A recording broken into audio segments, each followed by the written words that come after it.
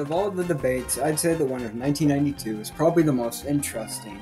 You have three candidates, an old Republican, a new Democrat, and an independent, all competing for the highest rank of office, the president.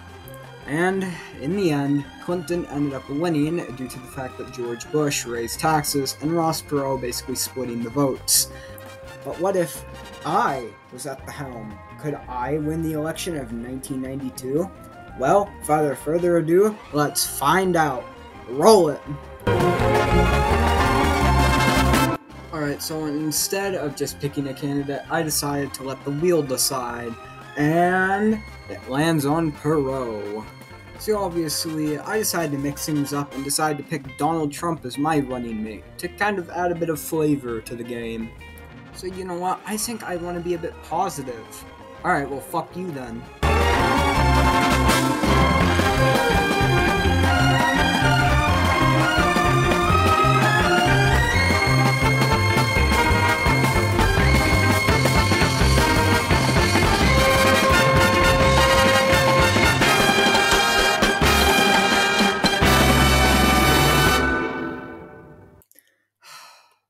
Well, as I'm sure you expected, I lost.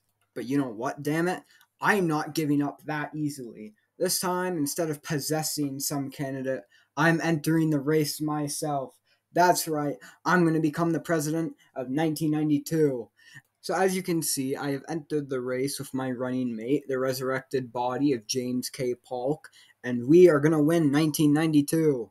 Now you might be wondering, who are you running as? Republican? Democrat? Independent? Wrong. I'm running as my newly created party, the Bush Party. Anyway, let's take a look at that election map. Woo-wee! What a sweeping success. Now here we are at the end. Now, I think I'm going to end off the video with an election map done in the style of a YouTuber whose videos I really admire.